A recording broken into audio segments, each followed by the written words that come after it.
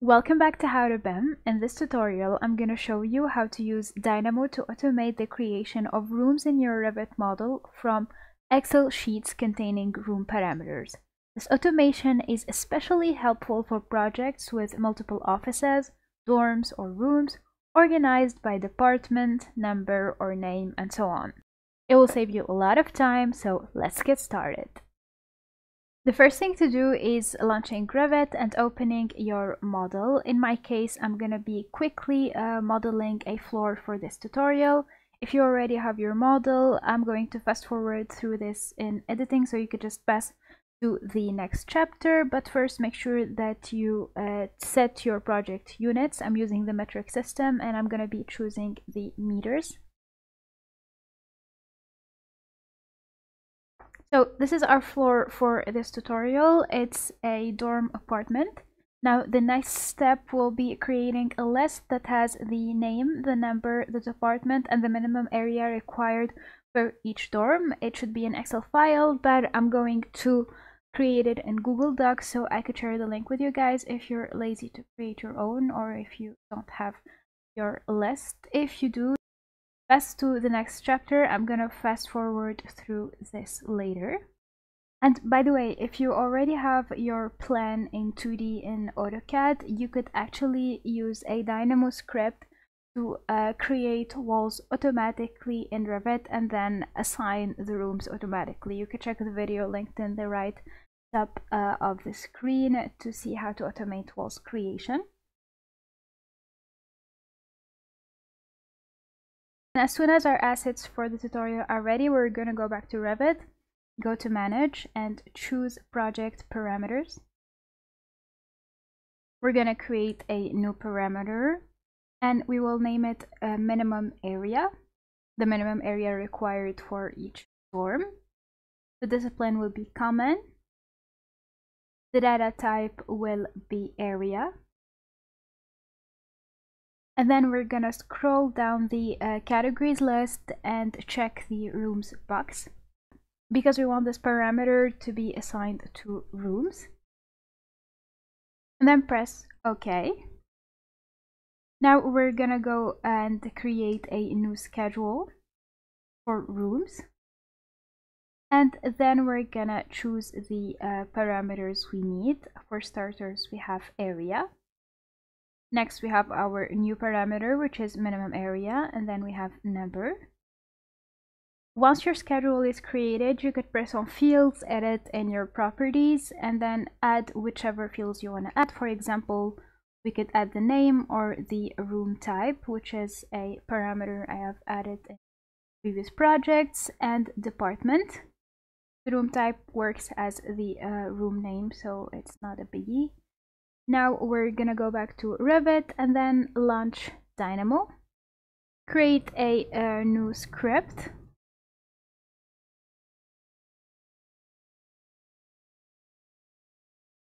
Now we're gonna go to our packages, search for a new package,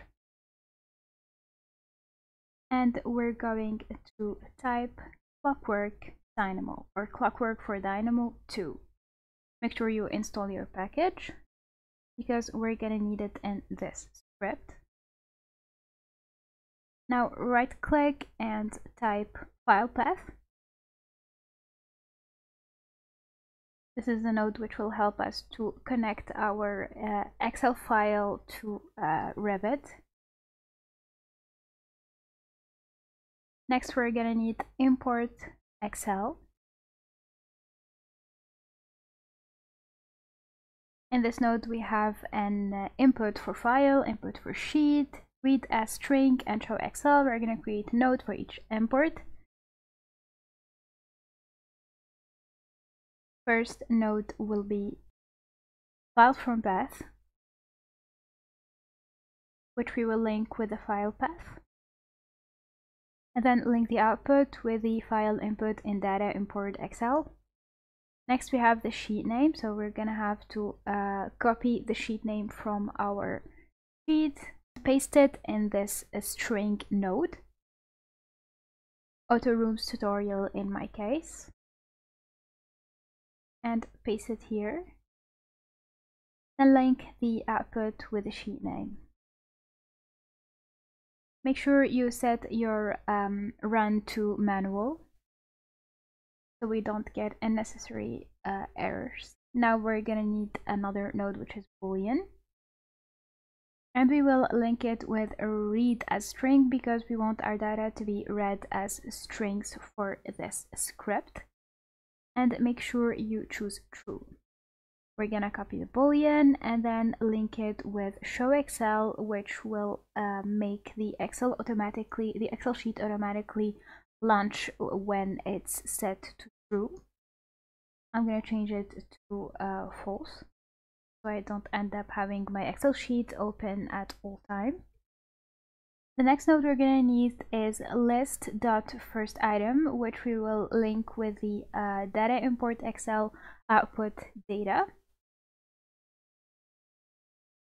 Next, we need a list rest of item, and we will also link it with the data import Excel.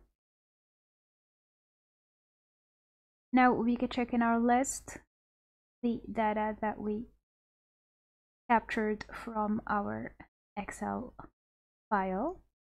If you're having issues with the null values or the empty values, write me in the comments. I'll tell you which node to move that issue. The next node we're gonna need is list get item at index. And then we're gonna create a code block for the index, which will contain the columns of our Excel file. For this example, I have 4 columns. I'm gonna link the first one with the index input, and then I'm gonna run. I have no errors, so we're good to go.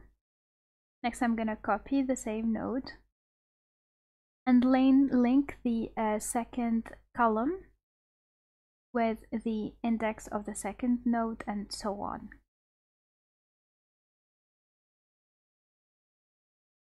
That way, each node has captured the data from each column. Now I'm gonna go back to my library, scroll down into my new packages and go to Clockwork. Scroll down until you find Revit, then Revit Elements, all the way until we find Rooms. You could also get the node by right-clicking and typing Unplaced by name and number room. When we check the input in our new node, we can find name, numbers, and face. But the output of each list in our list.getItem at index is the content in each column. That way we need to set some order to our list. Click on the arrow next to list and then choose level 2.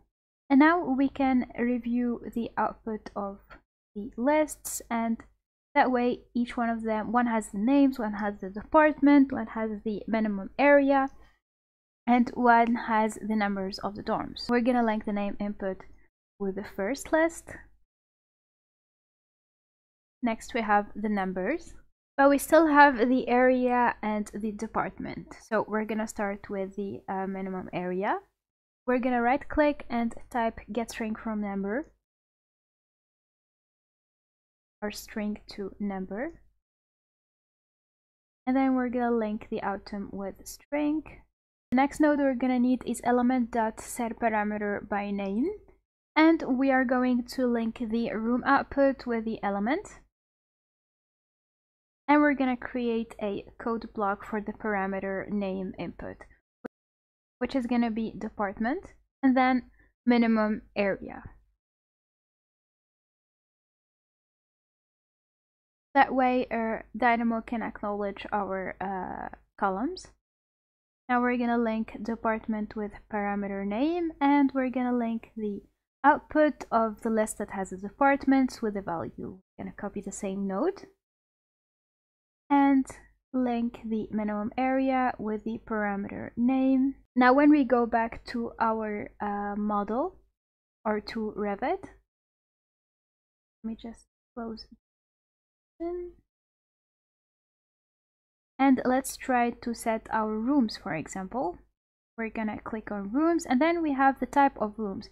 You have 301 single, 302 double, and so on, which is the list that we have imported into Revit. That way you could assign your room for each space and not worry about the parameter of your room.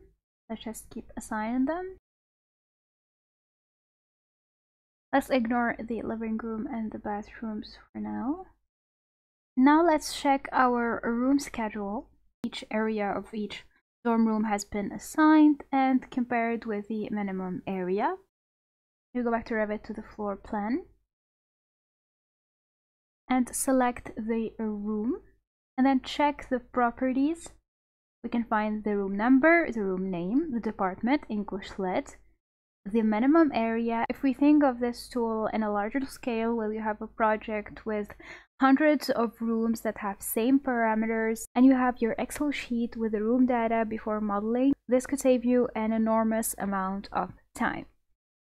And yes, that's it for this tutorial. I hope you guys liked it and I hope it was useful. Feel free to check my channel and the rest of my playlist to see videos or tutorials about Dynamo, Navisworks, Revit, and so on. And yes, like and subscribe if you like my content. Thank you for watching again.